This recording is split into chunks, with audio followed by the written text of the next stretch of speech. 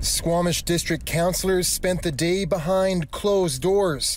The private meeting came after a provincial agency ordered this floating hotel be deployed to Howe Sound so it can house Woodfibre LNG workers. The district has not yet issued a permit for the floatel to be there. We're still trying to figure out exactly what this means. Local environmental advocate Tracy Saxby among those taken aback by the order.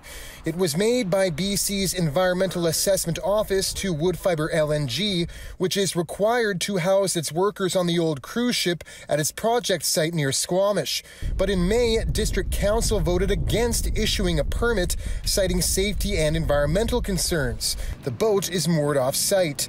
A recent inspection found the vast majority of workers are currently living in unauthorized locations, including hundreds at a large work camp in Gibsons and dozens in Squamish. They're ordered to be on the floatel by Friday. People like Saxby fear the province is overstepping local government. Our community has a right to ask questions of Woodfibre LNG and to make sure that this project and the floating work camp have full public oversight and public consultation.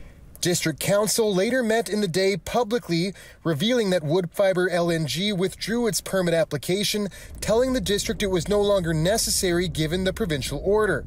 The mayor and council disagree. If the province were effectively to try to supersede us on this, there are other mechanisms with which they could do that, and an order by the Environmental Assessment Compliance and Enforcement Branch specifically is not that.